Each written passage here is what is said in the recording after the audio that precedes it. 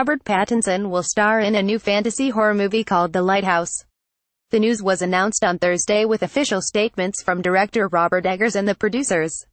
While plot details are currently scarce, Deadline reports the film's story is set in the world of old seafaring myths. Pattinson will have a lead role, alongside Willem Dafoe. The stars actually have a little bit of interesting history. As Gossip Cop reported, Pattinson was nominated for Best Actor at the Gotham Awards last year. Among the fellow nominees was Dafoe. James Franco, however, ended up winning the award. No other casting has been announced for Pattinson and Dafoe's upcoming joint project so far, but production is expected to take place this spring.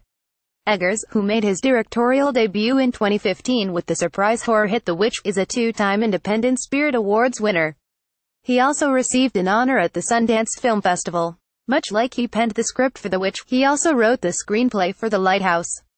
Rodrigo Teixeira, who is producing the new movie with his company RT Features, described Pattinson as one of the most talented actors working today. He added, "We are excited to work with him and Eggers. It is not yet known when the film might hit theaters." Pattinson is coming off arguably the best reviews of his career for Good Time, which is what earned his Gotham Awards nomination.